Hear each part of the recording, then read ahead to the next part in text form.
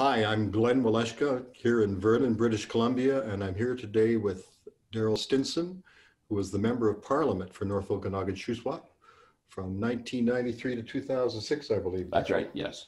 And we're here today to talk specifically about Maverick Party. We've had political parties in the past who have started with the intent of representing the West.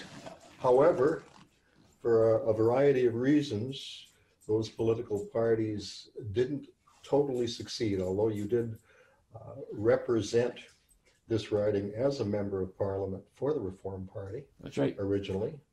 And I think a little bit of the history that goes back with that might be in order.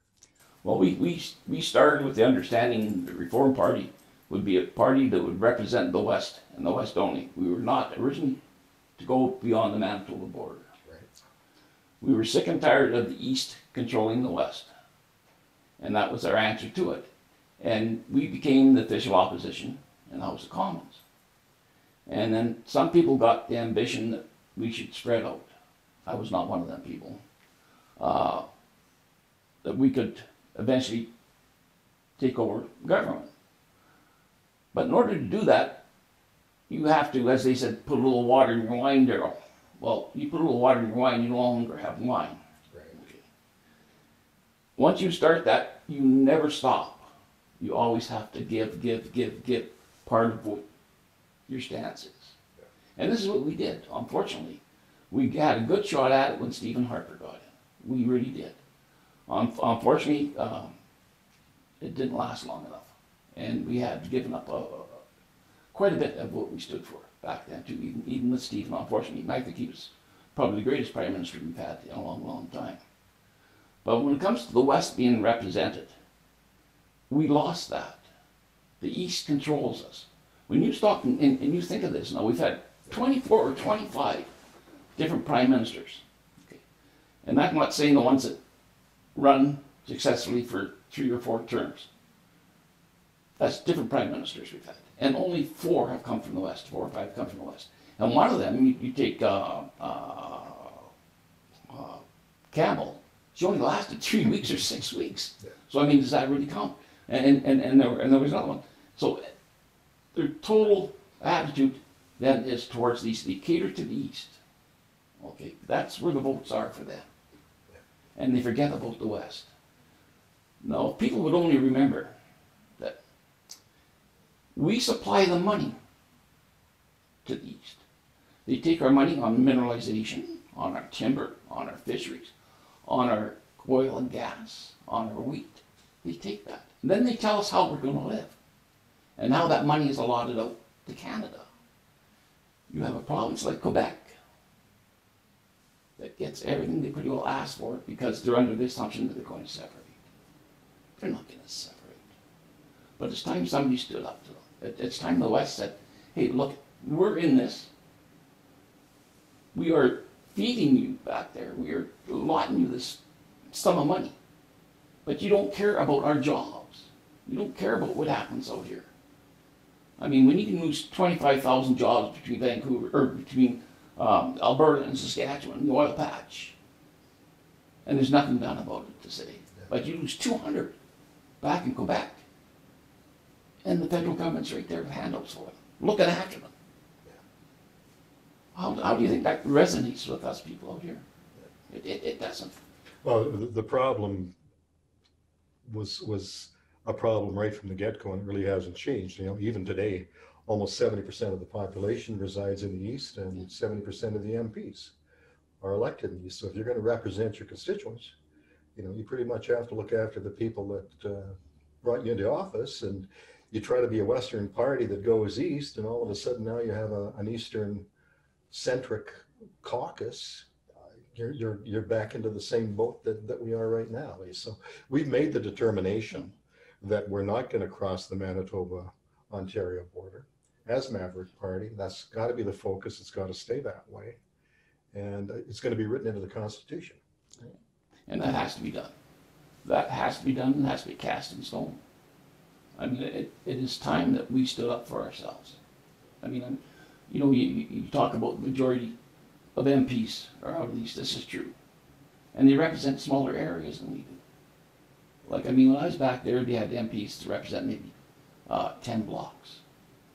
Okay? Yeah. And here I Grand got, Toronto. yeah, I got 160 miles. You know, and they get paid the same as what you get paid. Yeah. And we have to travel when we come home by airplane. They can drive their cars. And it takes us, I mean, I've been caught in airports overnight, having to stay and that there. And it's not fun, you know. But you don't mind that if you could see things being done fairly for your part of the country. Right. But when you see what happens and how you're outvoted back there, it gets a little bit tiring. It really, truly does. I would not doubt that in the least. I guess what I'm really concerned about, and what a lot of us are concerned about when we started Maverick Party, is that we've got a federal government that's now pushing us up to $1.5 trillion in debt. I don't see any accountability in the House of Commons right now. With, you know, for all the rhetoric that we get from the Conservatives and from others at this point in time, when it comes to passing some of these huge money bills and trying to fix things like equalization, you know, there's no discussion of that from any of the major parties at this point in time. Nobody's trying to put the brakes on, and in fact, they can't even hold the government accountable. And it seems like we're almost running our own little, you know, our own little third world dictatorship here, because nobody in opposition seems to have any ability to affect any kind of change. Now, is there something that they're not doing that they could do constitutionally, or is the Constitution itself broken from the perspective that there is nothing that a minority government opposition can do to hold the government to account? No, it's broken. It absolutely is. I mean, when you stop looking, you want to talk about the debt. Here's an example of it. Is the oil patch right now. Okay? They stopped the pipelines.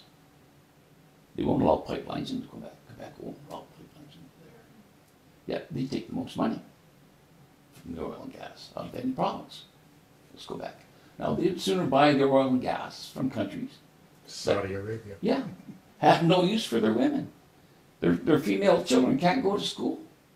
They'll stone them to death. But that's, to them, is good clean oil. They don't even have the restrictions we have in the environment. But they'll still buy it from there. But they'll take our money. They'll take Alberta and Saskatchewan's money on the gas and oil. Oh, with a smile on their face, and then tell you can't come through here. Now you stop and you figure out how much we're losing to pay the debt down just by cutting off that gas and oil. How much money are we losing? Stop that gas and oil, which help pay for your policing, your hospitalizations, your armed forces. It was probably the biggest payer of anything in Canada going towards that. Now it's no longer there because the feds can't stand up for Western Canada. Now, can or won't? I guess this becomes the issue. They won't. They can do it, but they won't. I mean, if they could stand up there, if they would stand up there and say, okay, Quebec, fine, you don't want the pipeline coming through here. You get no money. Seems fair. Only fair? It is only fair. I mean, but that's not what happens. And even here in British Columbia, you know, we have pipeline expansion being held up by a provincial government that has no constitutional say in the matter. That's right. And yet, one extra tanker that would flow out of Vancouver's harbor is being shut down, providing more economic wealth and prosperity. But for every tanker that we have shipping out of Canada, there's 10 that are coming out of Alaska down that same coastline. It's true. I mean, I could go on and on. Another great example of what happens within our political system is I spent all one summer going to businesses. I mean, big businesses, logging companies, mining companies, asking them if they could start an apprenticeship programs, if they would build schools to teach kids, because not all kids are academics. I was never an academic. I worked all my life. Okay? They said yes. They were willing to build big places, give free to the kids to learn. Learning. Free, everything, supply everything. They only wanted the right to pick the top people for their company. I take this back to the federal government, the Liberals at the time. They said no. I said, why? What are you talking about? They said, there's no way we're going to allow that to happen. And I said, well, why not? Because you have to have so many of this, so many of that. You can't. Diversity. That's right. It has to be. So many people have to wear glasses. So many people can't wear glasses. So many people have to be left-handed. So many people have to be right-handed. You know, this becomes stupidity now. This becomes when companies are willing to put up hundreds of millions of dollars and employ people to build these places. And to improve the standard of living, the lifestyle. Everything. But I mean, that's tip the iceberg. I spent 2 years going down to the States talking to senators and that there. They come to me and they said, Mr. Stinson, here's what we want to do. We want to create a highway system from Southern California through to Alberta, or through to Alaska. Okay. We will pay for everything. Everything. We will use Canadian labor to build the highway. I go back to the federal government. I think, you know, this is a great idea here. It's employment. It's everything. Yeah. I go to the federal government, who was underneath Correction at that time, and I said, listen, this is what they're offering. They said, there's no way we will allow any outside interest to invest more than 5 miles beyond the border. I said, what are you talking about? This is crazy. And yet, in 2020, we have foreign corporations that are buying up resource companies that are mining our gold, mining our petroleum, bringing their own labor force in in BC or into some of the mines. So that whole concept of Canada first and Canadian workers first just went right out the window. Yeah, it's gone. I mean, it's gone. If we only knew how much money even China had invested in Canada, it would scare you. It really would scare you. Well, you can see in the Lower Mainland, right? Yeah. And what happens here is that they invest our pension plans into them, these programs. So your Canadian pension plan, your senior citizen pension plan, is not controlled by Canada anymore. That's right. It's controlled basically by foreign companies, whether or not they make a living. And why? Why do we supply the product? Why do we mine the minerals, find the gas and find the oil, and ship them out to other countries to finish off? And then we buy back the product at 3 times the price we got for selling them the product. Does this make any sense to you? Well, our kids do without. Why we don't get the education? Why do we spend hundreds and hundreds and hundreds of millions of dollars to educate children around the world? Yeah, we don't give free education to our children. Well, I lived for a while on the island, and I was watching 90% of the raw logs leave the harbors over to the Orient for processing. Right? And as a result, you know, pulp and paper mills shut down. That's right. Your plywood mill shut down. You know, the labor force itself became nothing more than the guys felling the trees and running the trucks to get them back into the harbor. You know, so we've almost destroyed that industry because we're only doing primary production, not secondary, tertiary, and we can't exist like that. There's no future for Canada like that. You know, you can't offload all of your production on the global stage because the United Nations is telling you that's what you have to do. That's right. We have a very compliant government. I mean, we have Trudeau, who wanted to be the first post-national prime minister, and he is. Yeah. There's no question. And we can't allow it to continue here in the West because essentially we're being raped and pillaged. We don't have the opportunities. We're going to be picking up our share of the phenomenal debt that's being created, and yet we have no control over our own destiny. That's right. It's true. We don't have any decision-making process here that's meaningful because of the split between East and Western Canadian. So in order to fix that, we're hoping that Maverick Party is the latest and hopefully the last federal entity that's going to work towards self-determination for Western Canada.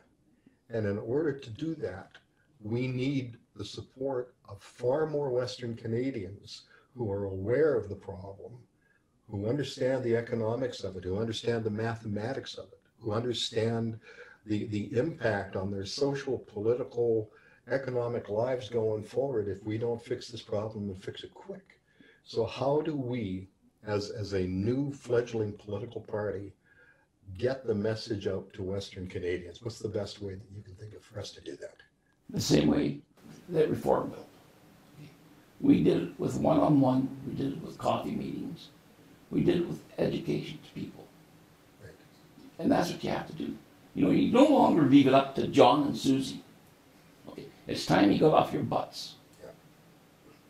And our problem here is we've become television butt pieces, basically, put it bluntly.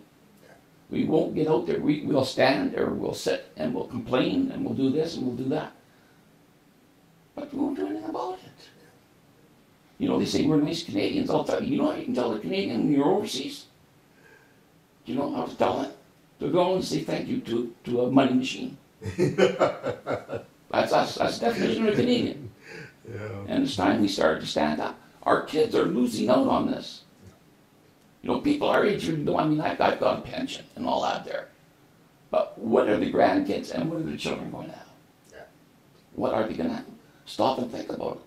What's been lost since you were young and how you can make money with there is today? We're losing it every day. We're losing something. Yeah, and we can't allow it to continue. It's not going to improve unless somebody takes the bull by the horns and does something about it. Well, you have to, because you're losing the family unit. Yeah. Okay? Yeah. And that's the name of the game. The family unit is the most important thing there is. Yeah. And if they can break the family unit, you lose your country. And of course, the government's already starting to do that. They passed legislation this last week that prevented parents from allowing professionals to counsel their children when it comes to transgender and gender reassignment issues. Right? Kids, you know, I raised 3 kids, and they all turned out wonderfully eventually. Yeah. But there's a period of time in which Totally. they're very, very confused young people. Sure. They have no concept because they haven't matured yet. They haven't, you know, a male's brain isn't supposed to fully mature sometimes until we're 25. And my theory is a lot of male brains have never matured fully, but that's another story. Some are in politics. Yeah, exactly. Yeah, most on the side of the majority government at this point in time. But you know, you don't have the ability to make a sound decision for the rest of your life when you're 12, 13, 14, 15 years old. Oh, yeah. And what really bothered me about this bill that just passed, preventing parents and actually making it illegal for them to try to get counseling for their children to at least delay making that decision. Once you're an adult, fine. Right? Yeah. You know, you make up your own mind when you're an adult, but when you're not an adult, you're called a minor for a reason, and you're under the supervision of your parents for a reason. And for the system to be taking the power away from parents and the family and turning that power over to the state just scares the hell out of me. Me too. Absolutely does.